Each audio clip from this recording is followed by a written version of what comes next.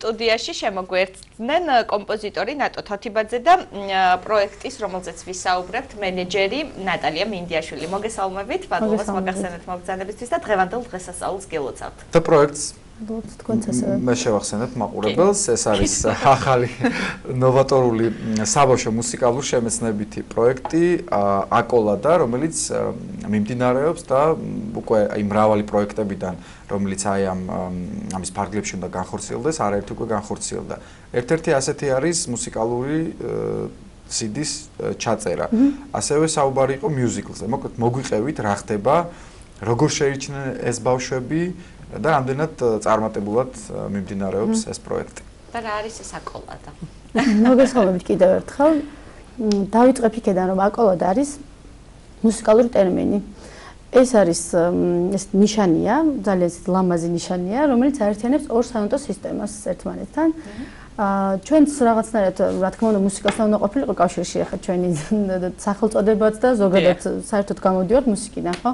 შესაბამისად შევარჩიეთ ეს ტერმინი და მე მგონი რაღაცნაირად ყველას მოეწონა და ბავშვებიც ძალიან აღფრთოვანებულები არიან და რაც მთავარია, ყველა კითხულობს რა არის აკოლადა, თუ მუსიკოსი არ არის. მუსიკოსმა იციან რა თქმა უნდა და არა მუსიკოსთვის არც არის აუცილებელი იცოდეს რა არის აკოლადა და შესაბამისად ჩვენც რაღაცა ერთი ტერმინით შევძინეთ ადამიანებს, რომლებიც მუსიკოსები არ არიან ამ საკითხში. ფერადი გაფორმებები გაქვთ? კი, ეს ჩვენი ფერადი კი ილუსტრირებულია. ესე იგი ჩვენ დავიწყებთ მოკეთ საიდან, რომ იდეა გაუჩნდა ჩვენს მეგობარს, ძალიან იჭერ ადამიანს გოგა ჯაყელს, რომელმაც ამ იდეის შესახებ რომ მომიყვა, მოკეთ მე უკვე ერთად ჩავერთეთ ამ რაღაც პროცესში და ძალიან აფორიათით, იმიტომ რომ ძალიან საინტერესოა, ძალიან იცით რა არის კრეატიული რაღაცა ეს ცოტა ესეთი გაცვეთილი სიტყვა მაჩვენება უკვე, მაგრამ ამასთან შედარებით, მაგრამ მართლა ძალიან შემოქმედებითია და ისეთია დინამიკაშია, სულ რაღაცას განვითარებაშია, ეხაც აი პირველი ეტაპი რაღაცნაირად გავიარეთ, აი ეს CD დისკიც მზადდება, ინტერნეტში უნდა განთავსდეს ეს სიმღერების, კასტინგი გამოცხადა ბავშვებისთვის, მივიღეთ უამრავი ახალი ბავშვი, აღმოვაჩინეთ ასე ვთქვათ ნიჭიერი ბავშვები, რომლებიც მღერიან, ხატავენ, იმიტომ რომ ეს ყველაფერი ერთად არის. მხოლოდ ერთი ნიშნით არ მოხდა შერჩევა. არა, აქ მოხდა შერჩევა მომღერალი ბავშვებისაც, მოხდა შერჩევა ბავშვების, რომლებიც კარგად ხატავენ, იმიტომ რომ ჩვენი პირველი პროექტი, ანუ აკოლადას დაბადების დღე გქონდა ჩვენ 7 ივლისს, 7/07/2017. იცი რაღაცა თარიღი იყო, მადლობთ.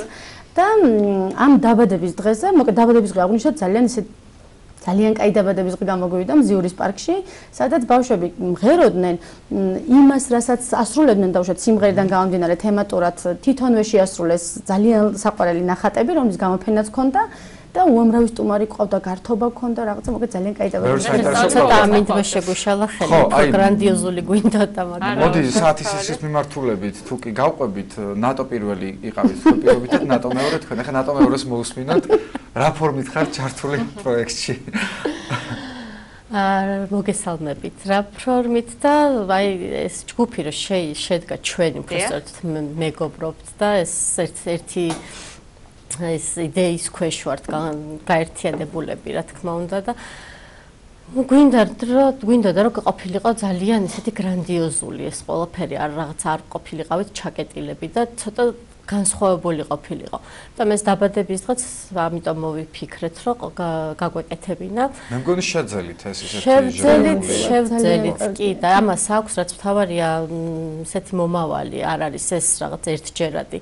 არის არ დასრულდა, გრძელდება და ეს ყველაფერი დროთა განმავლობაში იქნება, ნუ გარდა იმისა, რომ საერთოდ აიტვირთება ეს ბავშვების სიმღერები, ასევე იქნება ილუსტრაციები, გასაფერადებლები, რომლებიც ბავშვებს საშუალება ექნებათ, რომ გადმოტვირთონ ეს ილუსტრაციები თვითონ ამ სიმღერის შესატყვისად გაკეთდება ეს ყველაფერი და საინტერესოა. ხო, ძალიან ესეთ საინტერესო იდეები გვაქვს. რა ვებგვერდზე უნდა შევიდნენ? აკოლადა G. აკოლადა წერტილი. პირდაპირ ესე მარტივად აკოლადა. რო შევიდე უკვე ვიპოვი რამე საინტერესოს? ეხა უკვე შეგიძლიათ რომ იპოვოთ საინტერესო, თუმცა აი საშემოდგომოდ ძალიან ბევრი საინტერესო რამე დაგხვდება. აი სექტემბრისთვის უკვე რაღაცა მომწიფდება. ეს ახლა ეს ილუსტრაციებიც არის ანუ ცალ-ცალკე სიმღერებს თავისი ილუსტრირებული ეს არაჩვეულებრივი ილუსტრაციები ახლავს. ეს ყველა სიმღერიდან გამომდინარე რაღაცა პერსონაჟები იქნება ახალი, აბსოლუტურად ახალი ტიპები. და ამას ქმნიან ბავშვები, ხო? არა, ბავშვები ამაზე მუშაობს ამ ეტაპზე იდეის ავტორი, ვინც ვახსენე გოგა ჯაყელი. რადგან თქვით რომ ბავშვები აი ეგ არის ყველაზე საინტერესო შემდეგში ბავშვებისთვის რა იქნება საინტერესო რომ ეს ყველაფერი კეთდება იმისთვის რომ საბოლოო ჯამში გვაქვს რაღაცა და ესეთი ამბიციური გეგმები გვინდა გავაკეთოთ საბავშვო მიუზიკლი. ეს იქნება აი რა ვიცი მე ვფიქრობ რომ ალბათ პირველი, იმიტომ რომ ამ მიუზიკლში იქნებიან ძირითადად სულ ბავშვები, ანუ დეკორაციები, კოსტიუმები, ყველაფერზე იმუშავებენ ბავშვები, რა თქმა უნდა, უფროსების ზედამხედველობის ქვეშ.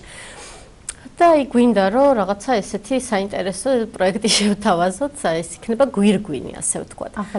ახალი კასტინგი გამოცხადდება მისთვის გეკვლავთ კასტინგის გამოცხადებას. ჯერ არ ვიცით ეს მეგობრებს ბავშვები და ჩავთათ. ამას ყველაფერს გამოვაცხადებს წინასწარ, რა თქმა უნდა, ხალხ საზოგადოებას ექნება ის საშუალება რომ შეიტყოს ამის შესახებ ინტერნეტითაც, საინფორმაციოებითაც აუცილებლად გვექნება ამის ანონსი. კიდევ გვაქვს კრებული, გეგმავთ კრებულის გამოშვებას, ეს არის სანოტო კრებული ნაკლებად არის, უბრალოდ ესეც რაღაც ძალიან ბევრი გამოვიყენეთ ეს სიტყვა ნოვატორული, მაგრამ მართლა ძალიან ახალია და არ არსებობს უბრალოდ დღევანდელ სიტყვაში არ არსებობს. ხო, აი მართლა არ არის.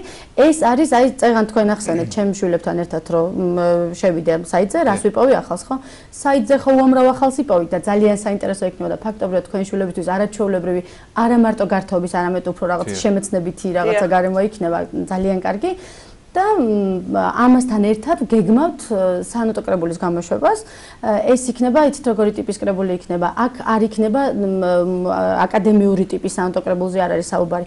აქ არის საუბარი კრებულზე, რომელშიც შევა რამდენიმე სიმღერა, საბავშვო სიმღერებზე რა თქმა უნდა საუბარი, სადაც აი თქვენ შეძლებთ რომ კლავიატურაზე ჩვეულებრივად დაუკრათ ეს მელოდიები, იმიტომ რომ სპეციალურად სწორედ ისეთი პრინციპით არის ეს რაღაცა გამომუშავებული. კომპიუტერის კლავიატურაზე არ. კომპიუტერის არა, ფორტეპიანოს კლავიატურას გულისხმობ. ანუ იქ კლავიატურას თავისი დაფერვა აქვს თითოეულ კლავიშს, მერე ის რაღაცა მარცვლები იგივე ფერად არის შეფერილი.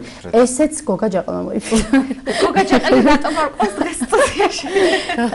ძალიან ბევრი იდეა მოძის და მე უბრალოდ ამას გვიზიარებს ხოლმე ამ იდეებს და მე რაღაცნაირად ერთად მუშაობთ ამ იდეებზე და თვითონ მოიფიქრე ნამდვილად. ამდენად მე აი დასასრულისკენ მივიდარ და მინდა გითხრათ თქვენ ალბათ როდესაც ამ საბავშვო პროექტზე მუშაობდით ალბათ რაღაც გაეცანით თუ რა ვინ რას აკეთებს საბავშვო კუთხით და ასე შემდეგ. მე მინდა გკითხოთ, მე მგონი პრობლემაა ზოგადად ჩვენს ქვეყანაში. მე სამწუხაროდ არ თქვი ეს სივრცე არის საკმაოდ ღარიბი. საბავშვო მიმართულებით ხო? ამიტომ თქვი რა. კი, ნამდვილად.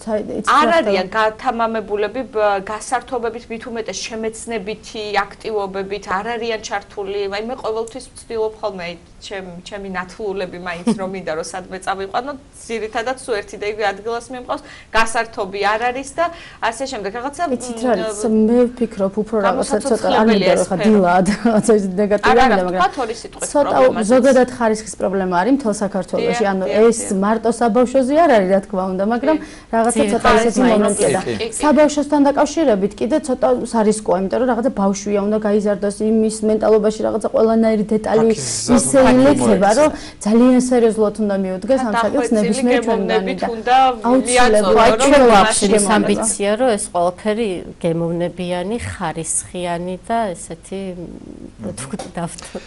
ბოლო შეკითხვა ნატო პირველს, გააქვს ამ სამყაროსთან შეხება, ყური მოუყარი რომ რაღაცა სტუდიით ხარ დაკავებული, გაქვს სტუდია, რა ხდება ამ სტუდიაში და ვინ არიან აქ? ვინ ბედნიერდებიან ამ სტუდიაში? ეს არის ჩემი საბავშვო სტუდია არის, თუმცა არ ვიტყოდი რომ საბავშვო, იმიტომ რომ ჩვენთან დადიან მოსწავლეები, რომლებიც 38 წლის, 37 წლის, 20 წლის. ანუ მედანიასაც გვაქვს. კი, რა თქმა უნდა. მოგძანდით. ანუ საბავშვოს რაც შეეხება. ნინო ვამღეროთ რა. ვამღეროთ. ნინო ვიმღეროთ. ვიმღეროთ. და რაც შეეხება საბავშვოს, ეს არის ყველაზე ისეთი ყველაზე ნათელი სფერო არის დედამიწის ზურგზე ნამდვილად. გეტყობათ და ეს გადამდებია თქვენ. მართლაც აი ამ სამყაროსთან ურთიერთობა. ეს ისეთი გადამდებია, რომ აი გამორიცხულია სხვანაირად, აი როგორ უნდა გზნობდეს ადამიანი თავს, რომ აი მათ რო შეეხები ცალკე ადამიანები არიან, აბსოლუტურად ცალკე სამყარო, რომელიც აი პირდაპირ გაბედნიერებს და გავსებს და რაღაცა ყველაზე მაგარი ტიპები არიან ასე. რა ხდება ამ სტუდიაში მოკლედ რომ ამ სტუდიაში ვსწავლობთ ვოკალს, ვსწავლობთ ფორტეპიანოზე დაკვრას, ვსწავლობთ აი ვსწავლობთ გემოვნების შეგრძნებას, ასე ვთქვათ. იცით რა გემოვნება ცოტა ესეთი ისეთია რაღაცნაირი ინდივიდუალური ალბათ, მაგრამ ყოველთვის ჩემი აზრით ძალიან ვერ უნდა იდან, მაგრამ ბავშვებთან დამოკიდებულებში მთავარია რომ ბავშვს არ ამღერო რაღაცა დაკარგულ სიყვარულზე, ჩამოვარდნილ ფოთლებზე, შემოდგომაზე, რომ ზამთარი მოდიდება რომზე, მაინდა-მაინც არ არის კაი. იცით რა მთავარია იყოს ლაღი, ნათელი, ხალისიანი, ლამაზი ჰარმონიები და უკვე ყველაფერი კარგად იქნება. ძალიან დიდი მადლობა. ნამდვილად ყველაფერი კარგად არის, ჩვენც გადმოგვედო ეს ემოცია და სიხარული. წარმატებებს გისურვებთ და ჩვენ ამ კუთხით რაც შეგვიძლია, თქვათ როგორც მედია სივრცეს გიცხადებთ თანამედროვე. ჩვენ კიდევ ძალიან საინტერესო სატელევიზიო პროექტებიც გვაქვს იდეაში. ამაში ეთერს მიყავილაპარაკოთ, მე მგონი მომიდება მეც ჩავერთო ამ პროექტში. წარმატებებს გისურვებთ თქვენს ბავშვებს. მე შევახსენებ ჩვენს ტელემაყურებელს პროექტის მენეჯერი ნატალია მინდიაშვილი და კომპოზიტორი ნატო თოთიბაძე გვესაუბრებოდნენ ახალი საბავშვო პროექტის აკოლადას შესახებ.